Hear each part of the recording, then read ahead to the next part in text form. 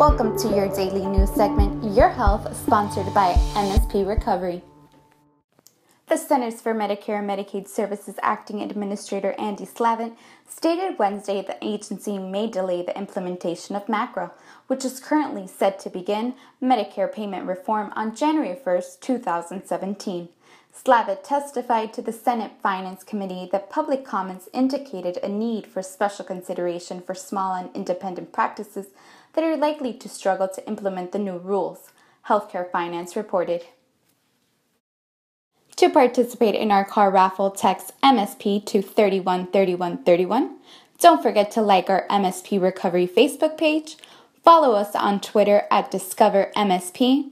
And if you have any questions or comments, text us at 786-471-6067 or visit our website msprecovery.com. Discover, recover.